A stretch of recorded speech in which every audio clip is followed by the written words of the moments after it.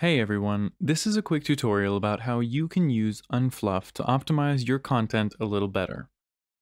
If you go ahead and click on the link in step 2 on our website, you will be taken to a piece written by an AI content writing tool. Copy that and paste it in either the WordPress plugin, if you have that installed on your site, or the online tool. Click on the Unfluff check. The app will highlight sentences it detects as fluff.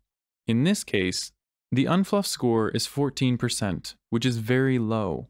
If you want to see what it found here with the first highlighted sentence, it says, "There are many things to look for in a coffee maker." And all of them are important. So let's take a look at all of them to help you choose a good coffee maker.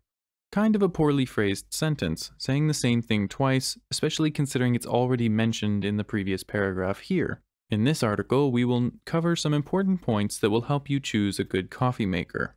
And then the second sentence that's highlighted goes, "The first thing to look for is functionality and capacity," which is very similar to this part. Many things to look for in a good coffee maker. So again, very fluffy. Pretty much just saying the same thing more than once, which many content writers will often do in order to reach word count quotas. That's the case with the rest of these sentences in this article as well, a lot of highlighted ones.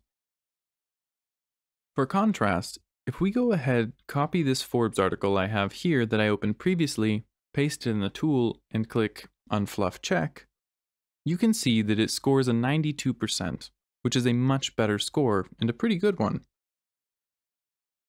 Some of what it finds might be false positives, which will happen since the tool is far from perfect yet, so use your best judgment when going over content.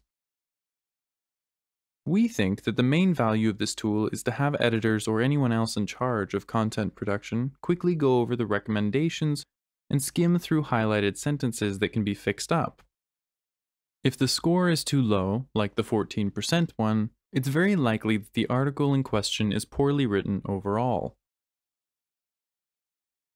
Note that if your content requires the use of very simple conversational English, or if your article is a series of repeating steps or some kind of roundup where you need to do a lot of rephrasing and say similar things, there will be more false positives.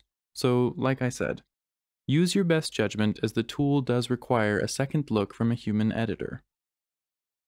Thanks for watching and hope you have fun unfluffing.